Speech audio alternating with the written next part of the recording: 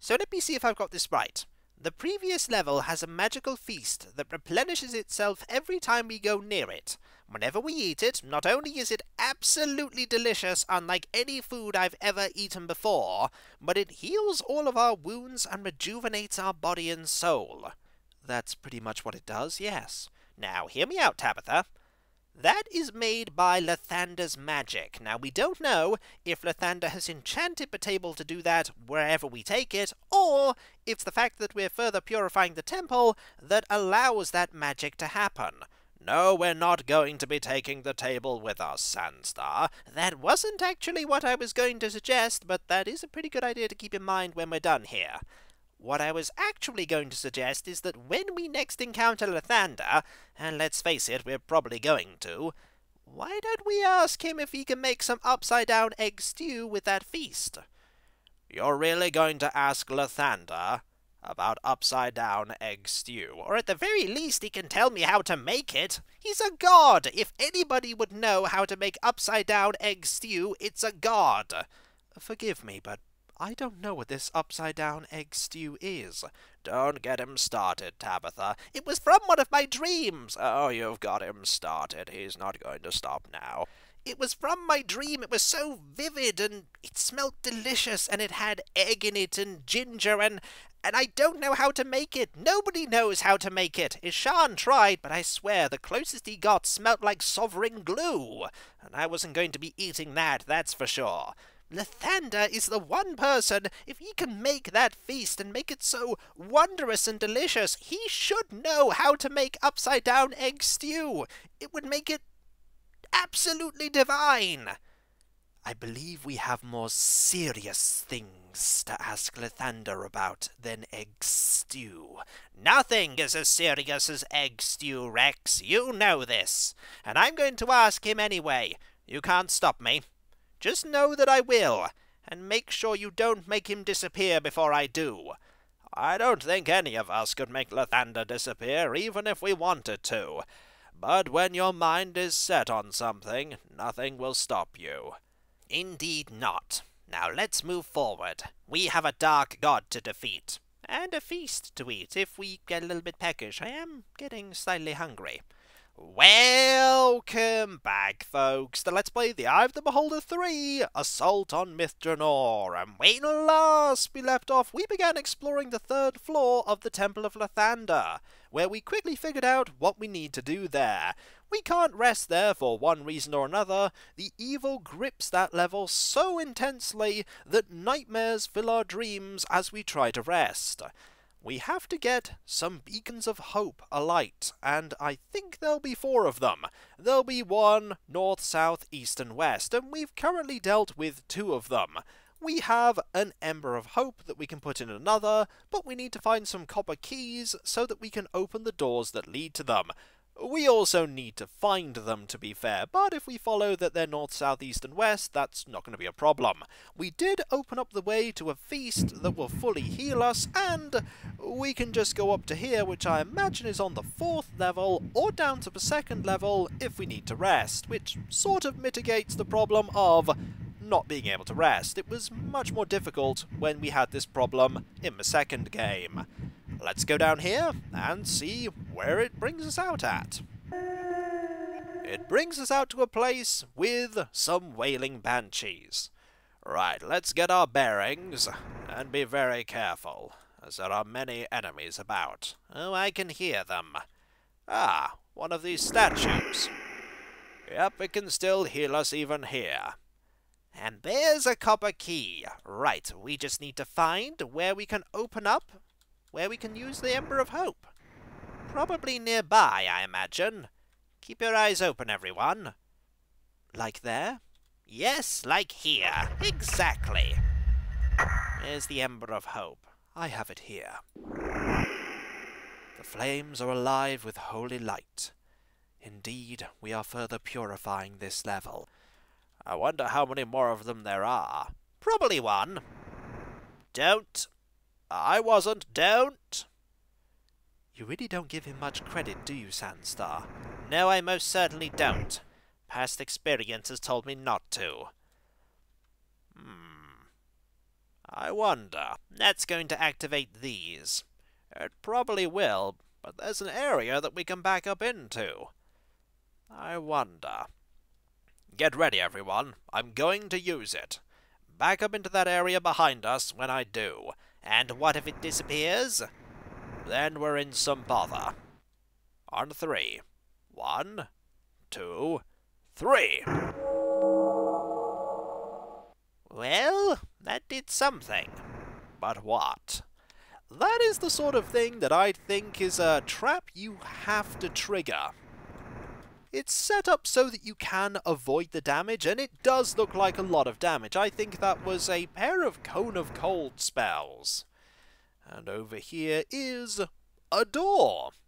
Perhaps this door was opened by that. I can only presume that that's the case. I hadn't come down here before, so we'll look around in here and see if there's anything. This level certainly doesn't have the volume of enemies that the same sort of place in Eye of the Beholder 2 did. That was one of the ways that this was a tricky place in that game, because you were constantly bombarded with easy-to-defeat but numerous foes, which meant that you were slowly whittled down. Now here are some goodies. A flail that I'm going to get identified, and there's definitely an enemy somewhere nearby, so let's make this quick. This is a flail called Morning Star, and there's an enemy. Goodbye, enemy. You're gone now. We do not need this mace +4 because we have something quite better. We also have this as well. We could get this identified. This is a shield +4. Okay, that's a pretty good shield. It's quite a bit better than the shield +3 that we're holding on to. And we know that there is a shield +1 somewhere that we don't need. But we'll hold on to all the shields because we could always weigh something down with them. Okay, our spells are beginning to expire. Fortunately, we have plenty of them. So we'll keep exploring and see what else we can find. Probably more enemies, considering the sounds that we're hearing. Over here is nothing. What about this way? This way is a button. Are we ready? Ready as we'll ever be. Use it. Well, that opened that way. And that's good. A quick way to get to that location, if we need to. It's a big if, Tabitha. You never know when such a thing could be handy. And there is a foe. We'll deal with you, and we might as well use some incense here. The sweet, exotic aroma of incense fills the air, lending an atmosphere of tranquility to the room. This has trap written all over it, but there's a goodie there, and there's a goodie there as well. Okay.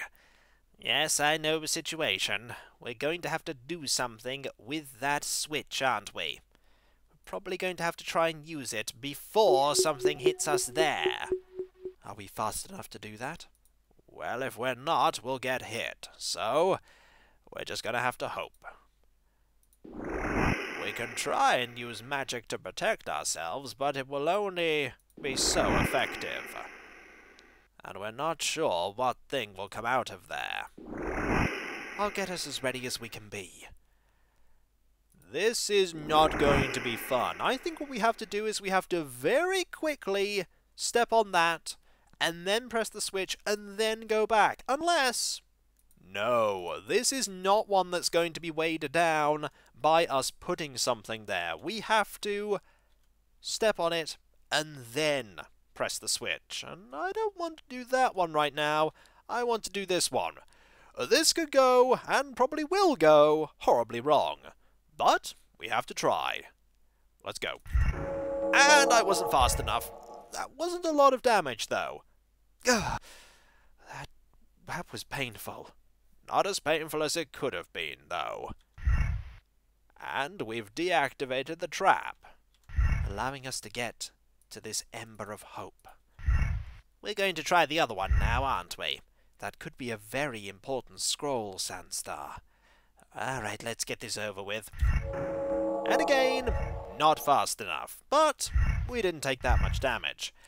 As for what's here, ironically enough, considering that we were being hit by cold spells, this is a Scroll of Firestorm.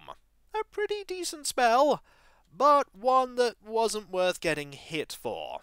I believe we have all of the things that we need if there are 4 locations for the Embers of Hope.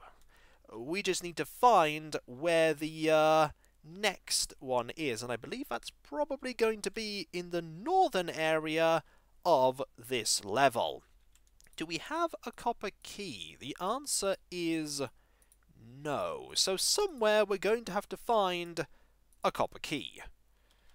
Let's see about locating that. So we'll go up here, ignore those, and this should bring us to the Magnificent Feast, and it doesn't appear like we have music here right now.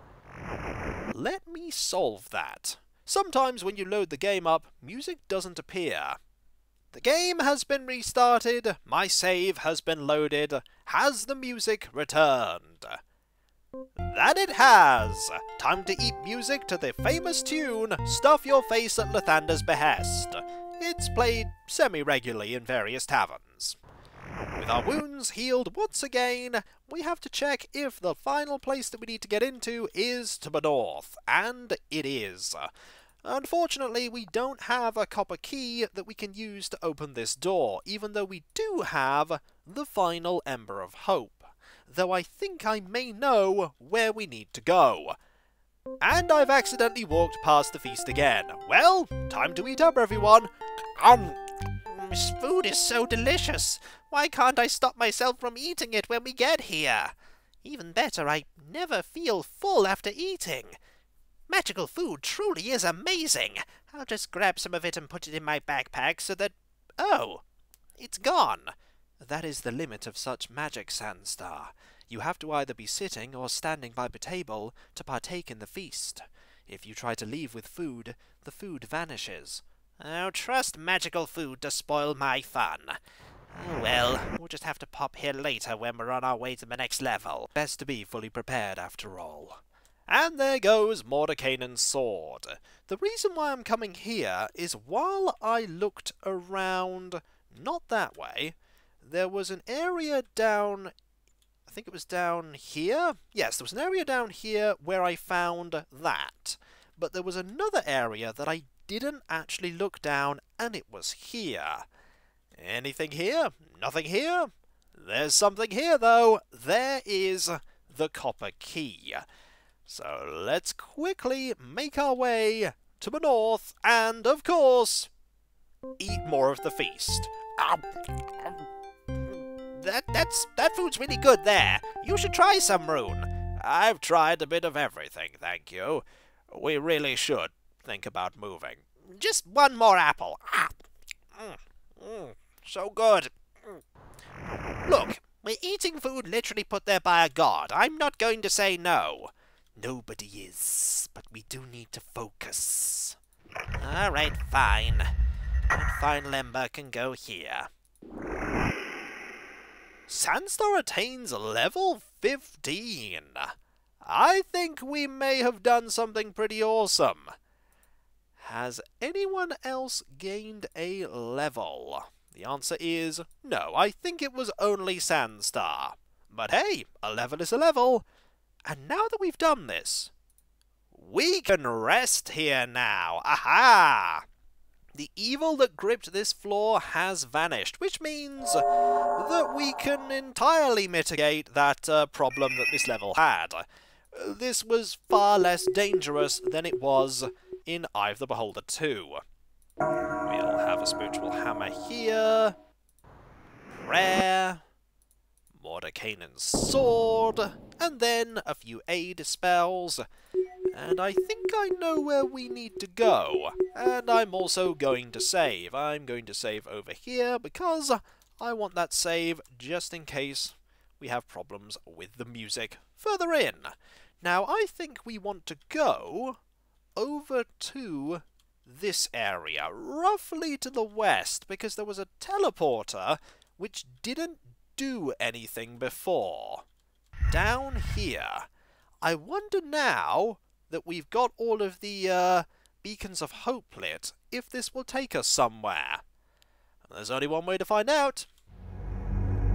And the answer is no. We are missing something. Faith must go before all good souls. Is this a situation where we need to have bless? We'll give it a go. No. We're missing something here. There is a solution to this that I have not figured out.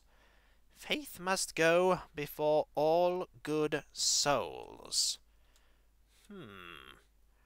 Is there something that we need to cast on this? Maybe we need to use a prayer. We already have that cast. It cannot hurt to try again. Indeed not. The party is already under the influence of a prayer spell, but maybe that will make the difference. And no, it did not make the difference. I'm going to have to put some thought into this. What spells could we possibly use? We have things like Blessed Warmth, we have Prayer, we have Aid, we have Bless. We have Protection from Evil, but we already have Protection from Evil 10 feet cast. Remove Paralysis isn't going to do anything. Magical Vestment, Dispel Magic. Create Food and Water definitely isn't going to do anything. There is something I am missing. We don't have to eat at the table again, do we? I'll eat at the table, if it makes any difference, but I highly doubt it will. Trust this kind of puzzle to be the one that stumps me. Trust it to be the one that stumps me. We can rest here. There's no problem in resting here. Maybe we need to cast prayer and then go in. Like so. No, that didn't do anything. And if we step in backwards, that does nothing. I have absolutely no idea what we need to do here. I don't have any clue either. Maybe Lathander could appear and help us out. Maybe? No, maybe we need to go to that altar. The altar? The altar! You know, the one that we saw before? The one where nothing happened? That's an idea. I don't have any better suggestions. We'll give it a go. Indeed. Let us go there. I roughly remember where that is from here. We'll get haste, we'll get, we already have prayer, that's my fault, and Mordekainen's sword. With that all done, we'll head this way, over here, and then down here, and I believe it's over here. Aha! The Key of Faith. Good thinking, Sandstar. I come up with good ideas every now and again. You should take notes, Rune. You'll find that the list is rather long. And there you go, ruining my compliment. Let's go back the way we came, and now that we're armed with the, I believe we have to go this way, yep. Now that we are armed with the Key of Faith, we should be able to go through. Or maybe we need to hold it, maybe, oh, hang on. Faith must go before all good souls. Do we have to throw the key in? That would be a really clever solution to the puzzle. Aha! That is really clever. Okay, props to you, Eye of the Beholder 3. That was clever. And here we are on the 4th level. Against these gates, neither stealth nor sword nor prayer shall prevail. I don't like the sounds that are coming from beyond those doors. I don't like them either, Sandstar. And I think I know how we're going to get past. If neither stealth nor sword nor prayer shall prevail, Then it must be magic. Indeed, Tabitha. And I've found that of all the spells that get us past things, The ability to dispel magic will work. indeed, Rex. And we'll let all those monsters loose, whatever they are. Indeed. We have got this far, friends. We shall not give up now. I wasn't going to say that we'd surrender here, Valendra. Oh no. We've come too far for us to turn back now. Besides, nobody makes a fool of Sandstar. You said that before. And so, when we come back, folks, I think we're on the final level of the Temple of Lathander. Either that or the final real level, and there'll be some small area with the boss that's separated from the rest of the temple. Much like how in either Beholder 1 and 2, the place where we fought the final boss was its own unique little location with nothing else really there. Okay, less so with either Beholder 1. I believe it was actually quite a full level. But I think Dispel Magic is going to be the key, and I think we're going to be in trouble when we do so. And so, I'll catch you next time, folks, and I'll see you then. Later.